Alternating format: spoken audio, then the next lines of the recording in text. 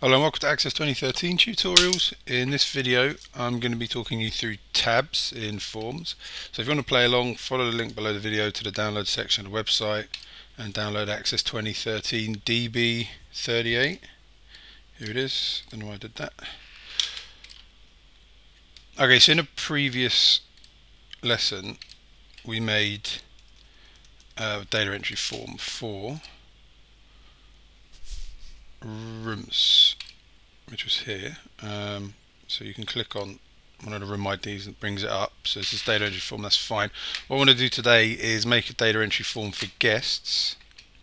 But because with guests there's quite a bit of information, I want to use tabs to display the information. So let's close everything up.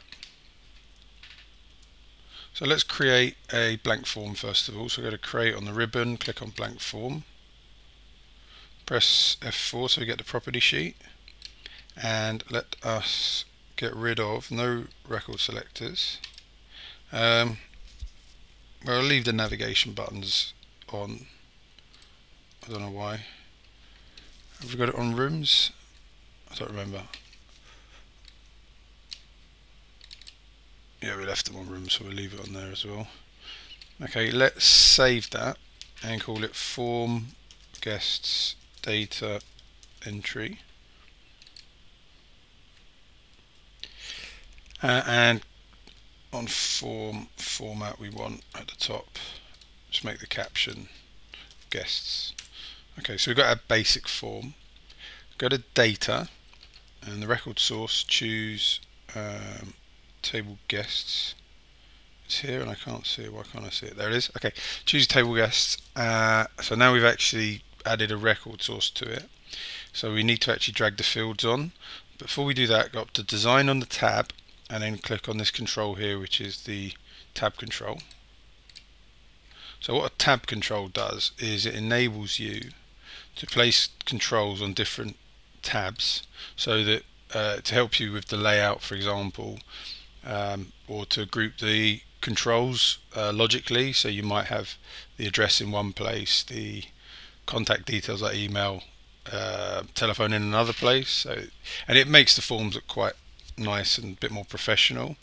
The only other thing worth mentioning about tabs is that although they're tabs and you can't see them, all the controls do load up with the form.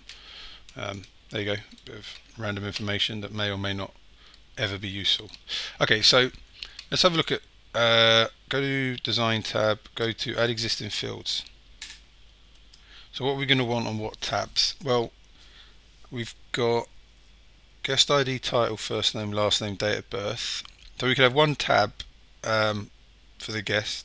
I don't know what we'll call that, worry about it in a second. Then we could have another tab for the address and contact details, and then we can have a last tab for the notes. So we're going to have three tabs. So let's name them first of all. So press F4, and just to let you know, if you want to access the tab control, click here, and that accesses the tab control, which is called tab control 0. If you want to access a page, just click on the actual tab of that particular page.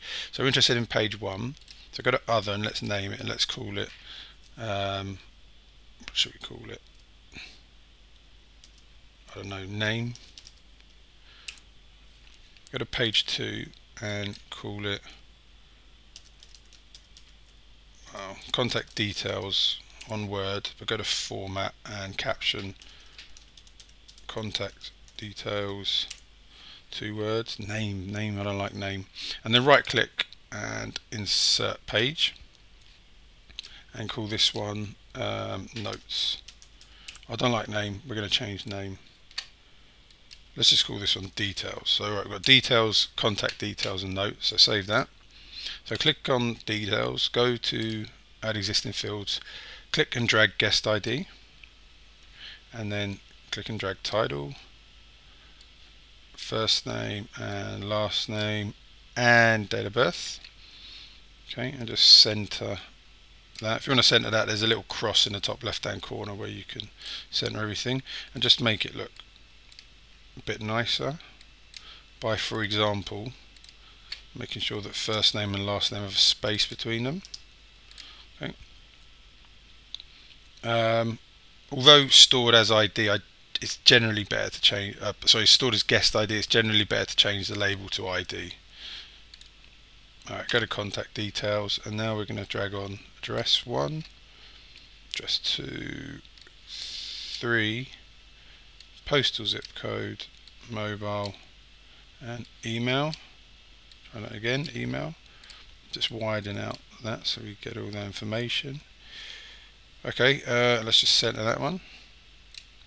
Okay, and last but not least, go to notes and just drag on notes. Probably can get rid of the label actually. Make that pretty much the width of the tab. Okay, so that's fine. Now the buttons, if we open up form rooms data entry, go to design view, and I'm pressing the control button. I've clicked on all the buttons. Press Control C, go back to guests, drop that into design view, and you just want to drop these buttons. I press Control V and they always go to the top, but you just want to drop them underneath the tab so that whichever tab you're on, you'll actually see the buttons. And does that work? I don't think so. Go to layout view, F4, click on the save button. Let's just see what event they've got there. So close window. Let's just change that to form guests data entry. Yes, thank you. And let's just have a look at this one.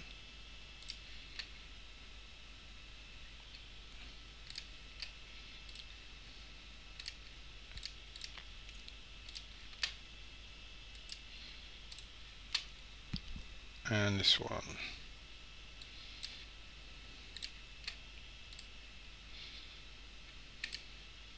Open, close, press close 100 times. Okay, now if you go to form view, that will save and close, so that's good. Okay, so yeah, you've got the details here of each individual. Well, not each individual, you've got one guest, but you've got the information for each guest logically laid out now, so it's a bit nicer. And let's go to DS, form bookings extended DS, where we have a guest here. We're going to change this so that we can click on a guest and it will bring up the relevant data, or bring up the guest data entry form filtered to that guest. So go to on click event, macro builder, and if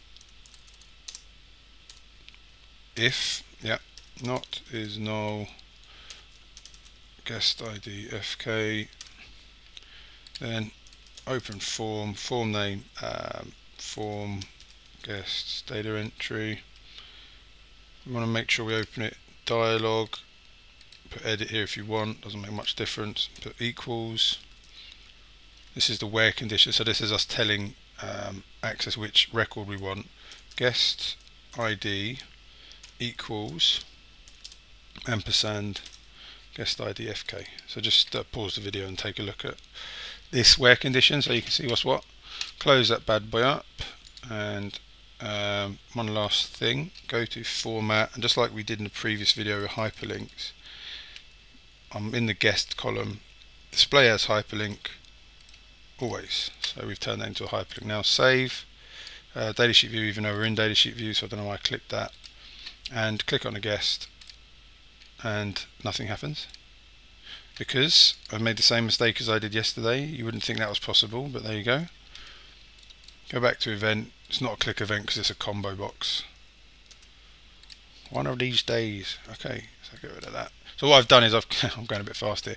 What I did there was I clicked in here, I pressed Control A and Control X, so I've taken that macro and I've copied it to the clipboard, and I'm going to on mouse down and macro builder and Control V, and I'm dropping it in mouse down now. Okay, so now we go back to any guest, Hannah Travis, and there she is, and James Merton, there he is.